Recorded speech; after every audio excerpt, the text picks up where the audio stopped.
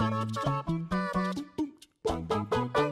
Avengers have been around in one form or another since 1963. That's 56 years that they've had to save the planet over and over and over again. So, as you can imagine, they've had quite a high turnaround in membership. Now, everyone knows about your Thors, your Iron Mans, and your Captain Americas. Hell, thanks to Disney and Marvel, people even know about the Vision and Ant-Man. But they aren't the only characters that have occupied Avengers Towers or Avengers Mansion, depending on which one is, at the time, less blown up. There have been vampires, Ghost Riders, and Hulks by the bucket load, and while the usual suspects tend to be there too, it's the less expected inclusions that tend to generate fan interest. So, I'm Ewan, this is What Culture Comics, and here are 10 Marvel characters you didn't know were Avengers. Number 10, Moon Knight. Moon Knight is a street-level character who sort of started out as a ripoff of Batman. However, as the years have gone by, the character of Mark Spector has turned into one of the most fascinating in the Marvel library.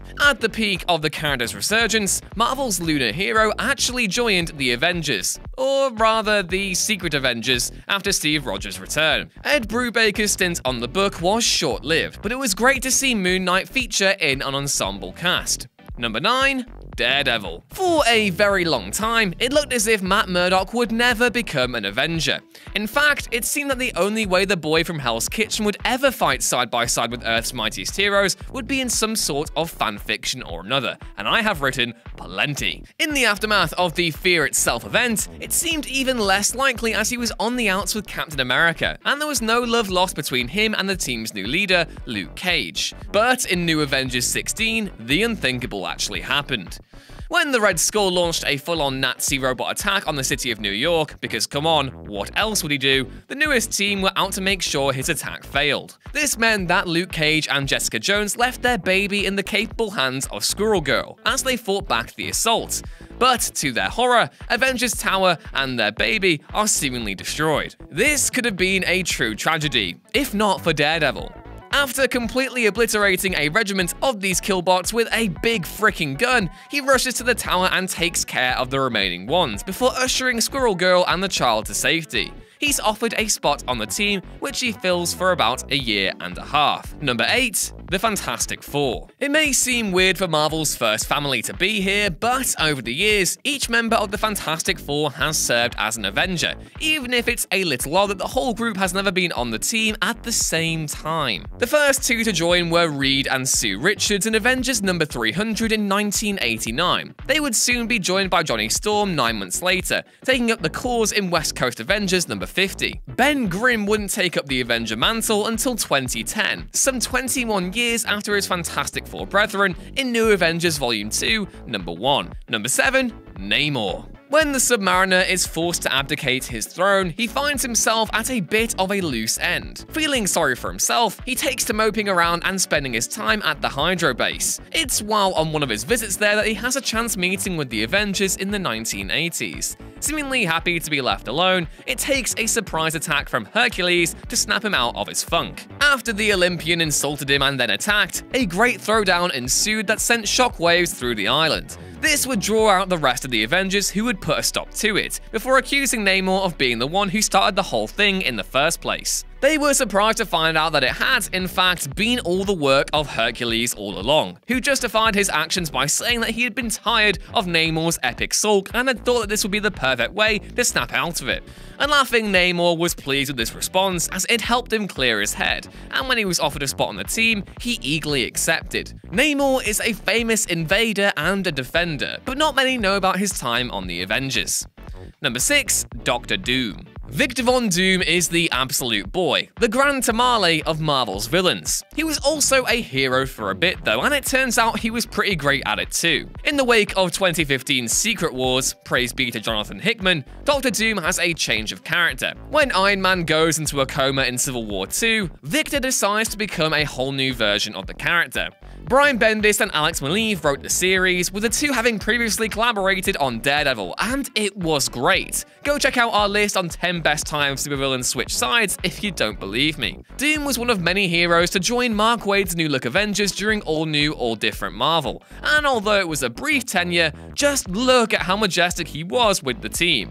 Number 5, Blade. The Daywalker is finally revealed as a member of the team in Avengers number 700, when the Wasp, now known as an agent of Wakanda, busts him out of a dungeon in Dracula's castle. He's brought into the fold to help stop a vampire war between Old Vlad and the Shadow Colonel, who has decided that enough is enough and it's time for a regime change. Though, with Blade being Blade, his idea of stopping it all is to kill the lot of them, thereby negating any unrest and getting rid of a ton of bloodsuckers in the process. Jason Aaron and Ed McGuinness's Avengers is great fun, and Blade being a part of the team is a testament to its charm. Number 4. Red Hulk. Another 2 for the price of 1 here, as there has, in fact, been a couple of Red Hulks that have spent time in the Avengers. The first of these was Thaddeus E. Thunderbolt Ross. With Parker Robbins, aka the Hood, searching for the Infinity Gems, having a Hulk of any colour on your side is a pretty good idea. So when they finally catch up with him, a quick kicking from Thunderbolt Ross is all it takes to retrieve the gems and put the Hood back where he belongs, behind bars. The second is General Robert L. Maverick. When the Secret Empire and their volcano-toting helicarrier decide to launch an all-out attack, they are pushed back by the US Avengers. With their Bond villain base flying high in the sky, volcano and all, this Red Hulk jumps onto it and smashes it in a truly spectacular fashion. Number 3. Valkyrie.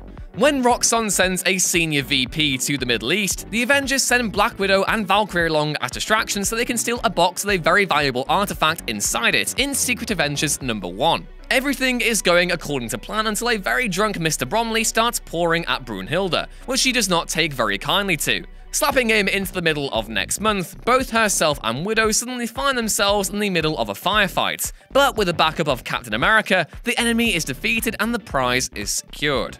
All of this leads them to taking a trip to Mars, because of course it does, where they seek out another part of the puzzle, but they aren't the only ones. It seems as though the Shadow Council is hot on their trail, led by none other than the original Nick Fury, and they will stop at nothing to get what they want.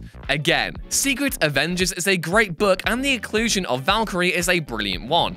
After all, who doesn't want to see a member of Odin's elite kicking ass as often as possible? With Tessa Thompson's Valkyrie clearly destined for greater things on the big screen, it looks as though the character could become a staple of the team in the future, even with the original Brunhilde having been killed in War of the Realms. Number 2.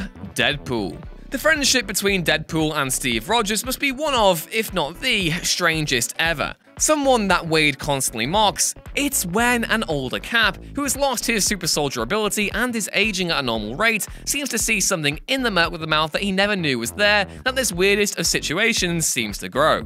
Doing jobs for free and admitting that they're the best fun he's ever had, this non-lethal version of the Merc with the mouth seems quite happy just to be there. However, it's when he steals a container of Terrigen Mist for the Avengers that he finds out that it's so they can cure Rogue, who is infected by it worse than anyone. Seeming genuinely concerned that Anna Marie might not pull through, as he is leaving the building, he mentions how he's surprised that Cap didn't send a real Avenger on such an important mission.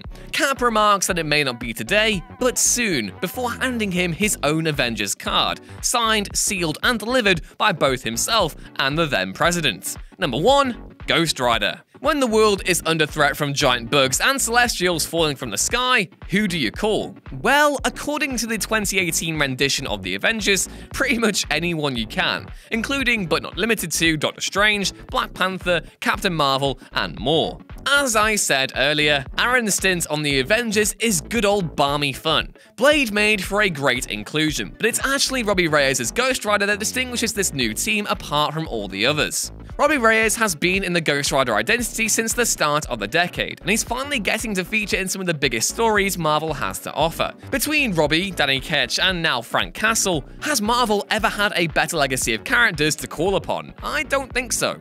Either way, the Marvel Universe could also do with more supernatural heroes. Ghost Rider and Blade are two of their most famous characters, and yet they've scarcely been given their own series in recent years. Here's hoping their time with the Avengers can finally change that for good. And that was our list. Know of any other Avengers that caught you off guard? As always, post your thoughts down in the comments below. Like, share, and subscribe, and head back on over to whatculture.com/comics for more lists and articles like this every day. I'm Ewan. You can follow me on Twitter at EwanRuinsThings, and I'll catch you all next time. Bye!